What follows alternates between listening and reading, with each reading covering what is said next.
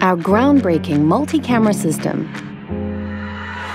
hasn't just brought movie technology to mobile, it's made it ridiculously simple to use.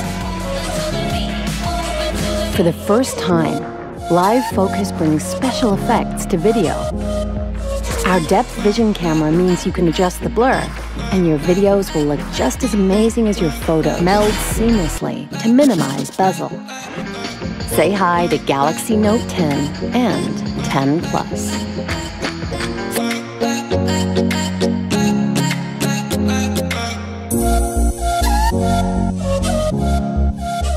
New design. This year's Note lineup is all about incremental updates rather than big jumps. The phones still have the slightly sharper corners that are standard for the past Notes, but the bezels are much thinner and the ratio is a taller 19:9 one like on the S10 series. In fact, the top bezel is barely big enough for the earpiece and a few sensors, so it'll be interesting to see how it fares in terms of audio. The front camera, however, is in a centered punch hole, and whether it's a good or bad thing is entirely personal preference. First, there's no longer a Bixby key and the power button has been moved to where Bixby used to be. Don't worry, however, you can still call up the assistant by long pressing the home button.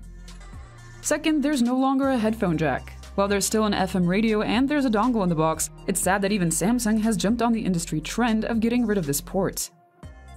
Better S Pen functionality. Despite the loss of the jack, the S Pen hasn't only remained but includes even better functionality. It now includes remote, motion-based gestures called Air Actions. These let you change between camera modes or between the three cameras. HDR10 Plus display. The two Notes have dynamic AMOLED displays. The vanilla Note 10 is smaller than the S10 Plus with a 6.3-inch Full HD display, while the Note 10 Plus is larger than the S10 Plus with a 6.8-inch QHD screen. Did you spot the drop in resolution for the Note 10? It's not as bad as it sounds in real life. Upgraded internals. The Note 10 pair has received a slight boost in GPU performance in comparison to the S10 series, thanks to a new Exynos 9825 chipset. However, it's not really a considerable jump. The two phones will also get 5G models, so you can choose whether you prefer 4G or 5G. Software.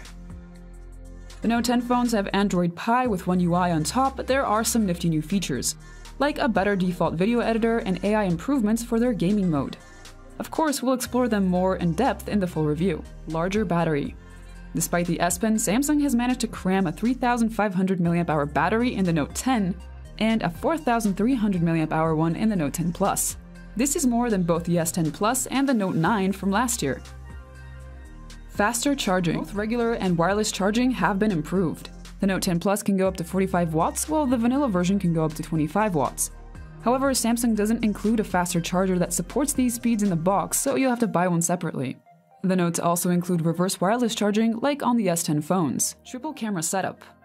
Though this is a jump up from the Note 9 from last year, this year's triple camera setup is extremely similar to the one that you'll find on the S10 phones.